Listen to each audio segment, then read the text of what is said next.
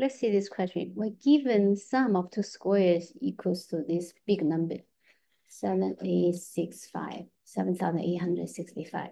And we want to find the sum of those two numbers. So what we're going to do is we're going to limit ourselves with positive numbers, all right?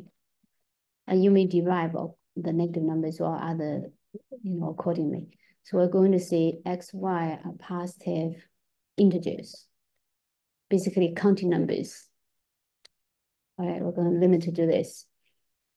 So now let's factor 7,865 to see which two numbers squared could be this. So first factor is 5, obviously, right? Divided by 5. Then we've got 1, 5, 7, 3, right? Then we divide by, you have to try a couple of times because I've tried already, so I know 11 is a factor. So divide by 11, we have 1, 4, 3. Then this can be divided by 11 again, or 13. Then this is just 13, because 143 is 11 times 13.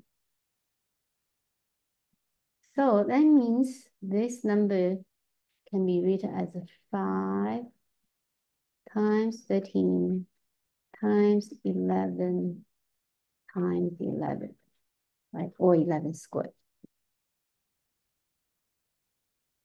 So, well, what's 5 times 13? That's 65. So basically, we can write this as 11 squared times 65. Multiply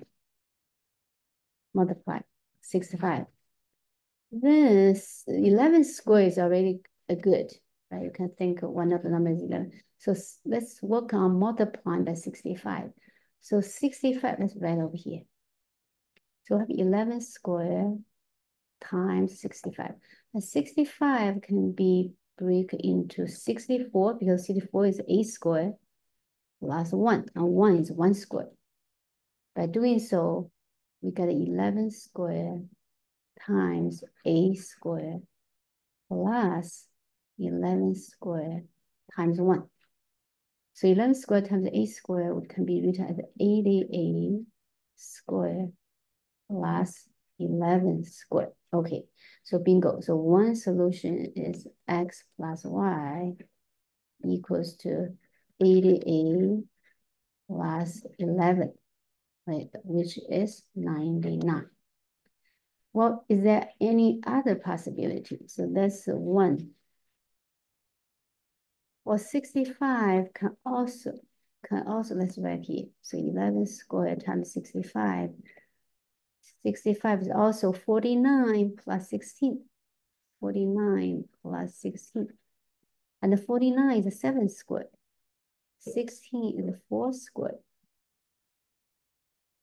So then when we multiply, we get 11 squared times 7 squared plus 11 squared times 4 squared. So that's a 77 squared plus 44 squared. So in that case, x plus y has a second solution, right? So this is the first case. Second case,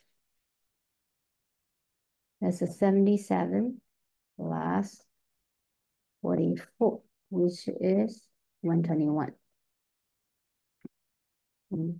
It's 121. So yeah, so there are two solutions for this, only for positive, unlimited with positive integers. Okay, if you want, you may try other solutions, non-positive integers.